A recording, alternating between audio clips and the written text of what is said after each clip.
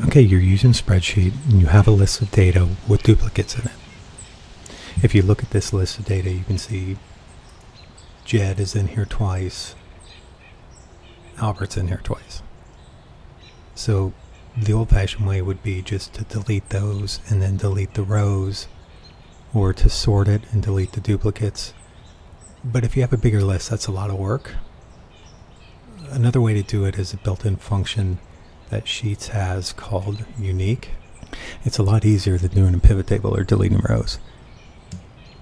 So let's give it a whirl here. We'll just go to a place that's below or to the right of the data. You'll see why in a minute. Type in unique. And then all at once is the range. I actually can't see the range right now because that box popped up on top of it, so I'll just use my arrow key to go up. And hold down my shift key, hit the arrow key until I'm at the end of the range, and close the formula off with the ending parentheses. And hit equal. This is what, scroll down a little bit. This is what this function does.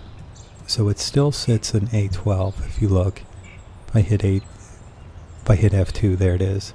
So the function is still alive and well. You can change it if you want. And it writes its output starting in that cell and below.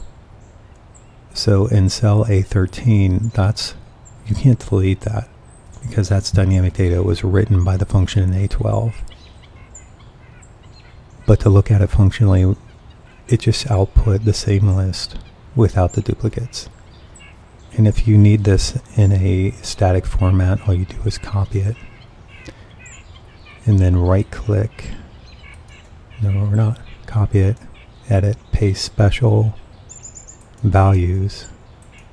If you take a look at the new list, these aren't formulas anymore. So go down one, it actually says Jed. If I go back to where the formula wrote it, it says Jed, but I can't delete it.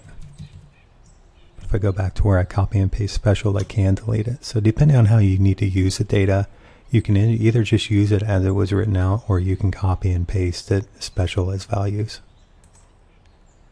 We'll look at a little bit more involved example just to see what all it can do. I'm going to paste this over here and show it to you live. So if you look at this list, there's duplicates here that have both values in each column duplicated, and then I put in some duplicates that are only duplicated in column C. And then you'll see another aspect of this function is that it needs duplicates in both columns, so every value has to be duplicated. So it sorted out the Albert, but it did not sort out Jed. He's in here twice because this function doesn't consider that to be duplicated.